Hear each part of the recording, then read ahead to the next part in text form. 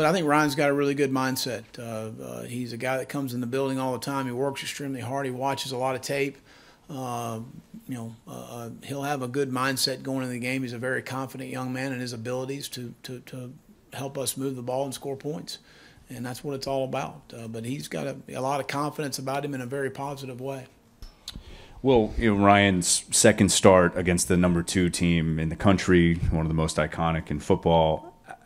What can you and the players do to kind of help him? I know you said he's got all the intangibles, but what can you guys do, because it's such a big spot for him, to kind of help him along in this process? No different than last week, and obviously the opponent's much different. But play well around him.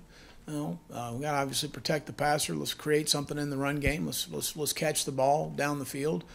Defensively, let's gain some field position, some momentum in the game, do a great job on special teams, controlling the vertical field position. So all of those things are all the same for every week to help, whether it's a veteran player or a young player, be more successful, and that's what we're trying to do.